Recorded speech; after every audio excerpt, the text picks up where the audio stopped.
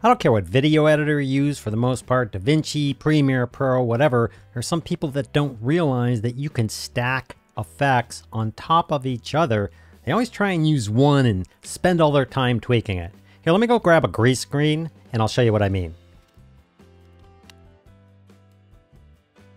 Okay, this is an absolute terrible setup. I have shadows on the back of the green screen. The green screen's right next to me, behind me, which you shouldn't do. I have lights over here that are just hitting it and it's hot and everything else. What I'm going to do is I'm going to at least save myself some trouble. Normally I would set this all up and pull it off the back wall and make sure I didn't have hot spots and everything else. What I'm going to do is I'm going to just set this up for a minute. Without all the BS, I'm just going to pull this mic out and I'm just going to blah, blah, blah, blah, blah for you without the mic like this.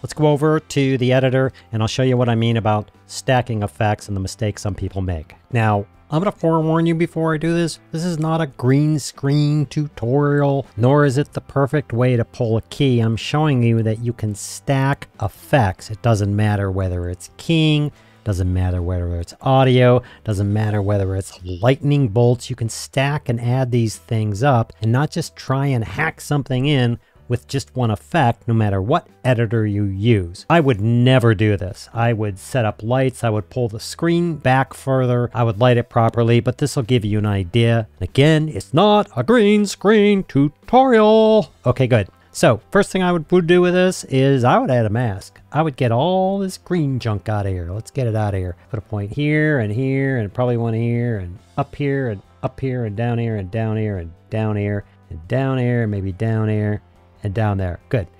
Anything that is black is going to show through. Anything that's not is not. So one of the first things I do, I always do this just because I do, is I want to see what's behind here and what's showing up. The best way I know to do that is I go in and I create a color mat. However you do that, you do that. And strangely enough, you may be thinking, hey, that's like a pinky magenta. Well, that's because it's the opposite of green and it will really show up all the imperfections. You don't need to get crazy about this. Okay, we move onward. I go to the effects, which is the usual method, depending if you're in Adobe After Effects and you're adding key light, which does gonna do much better job, or whatever program you're in, there's gonna be some keyer in here. Under here we have keying and we have ultra key. Now I can go in with ultra key and add that to my footage, and then I can come over here and I can click things and go, I want that.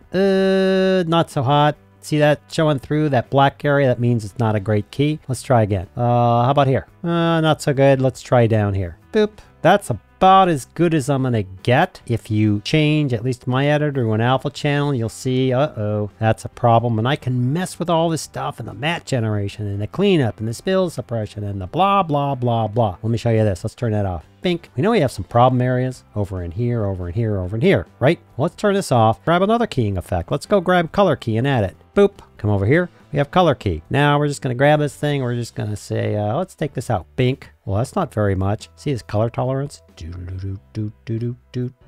got to be careful because you can really overcook it. Let's see how much we can pull away without giving myself too bad of a haircut. You notice I still have hair follicles and stuff up there, right? That's not bad. I mean, I wouldn't push this because now I'm chopping stuff off and green's showing through, etc. It's actually not bad. But you can see I'm losing the chair over here if I go too far. Yeah, I wouldn't push this over maybe, let's be nice and say 25. Yeah, that's cool. So let's turn on our ultra key again. And let's go back to what we would normally see. That's kind of okay. It's still kind of dirty. Well, that's cool. Let's change this to aggressive. Boom. That's better, but I still got some stuff. Turn it off. I still got stuff down here. Okay, let's copy this and let's paste in stacking another color key. What do we care? Let's go grab here and let's grab this dude. Bink. Hey, we just pulled more. Look at that. And I'm keeping the hair follicles in. What happens if I turn ultra key back on? Boop. Hey, that's not bad. There's still a little bit more goo down there. These have an order, so you can also do the color key, and then the ultra key, and sometimes that works. Boop. Oh, look at that. That just cleaned it up significantly.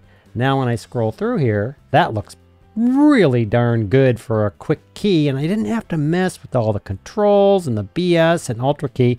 Now I couldn't go in ultra key or key light or whatever you're using, and I can mess with the pedestal, and I can mess with the transparency and go, oh my gosh, that's not what I wanted, and go the other way and bring too much in. You can mess with all that. Maybe I want to come in and matte clean up and I want to choke myself. Uh-oh, I'm choking myself bad.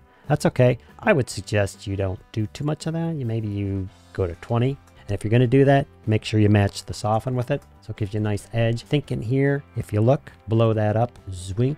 Yeah, see how it's all choppy and everything else? Way too much. Let's go back down. Let's get out of there and let's just go back to the default here. You can go the other way too, which is 0. Now, I wonder if I have any things up there. Okay, well, let's go back in Alt key. Boop. And let's go into a relaxed. Nope. Let's go into the default. Close. Cool. The other thing I can do is I can go into here and I can reduce these. Let's say the pedestal on here should be 20. This one should be 20. Bink.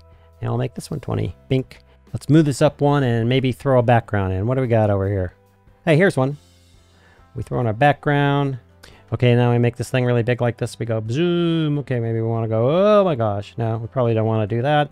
Put it up there. Maybe we mess with this. Oh, that's too high. That's too low. Maybe put it right about there or something. And that looks kind of fake. Although you can see, hey, it's working. It's cool. We don't have a lot of weird stuff going on. Maybe we come over to effects and we say, hey, let's blur the background. Let's add a Gaussian blur to this background. Bink. Make it a little more not fakey. Maybe we set this to 15 or something. That's a little too much. Let's go with 10. Okay, and you can play with backgrounds and everything else, but you'll notice that it's pretty darn good key from a really, really crappy setup. The whole point of this video, again, is that you can stack these effects. You can stack them up and up and up. You can do this with audio. You can do this with keying. You can do this with any effect you want to and add multiple effects instead of trying to hammer yourself to death trying to get this Ultra key correct. Again, if you're doing green screen, you need to set it up correctly, but the whole point of this video is, yes, stack effects. Stack those audio effects. Add a little tweak and add some compression to it. Instead of messing with it forever, add another one and keep adding another one until you do that. You can add multiple effects, multiple lumetri controls, color correction, and everything else. Go play with it. Let me know how it works out in the comments below. I hope that helped. Thanks for watching, and we'll see you next time.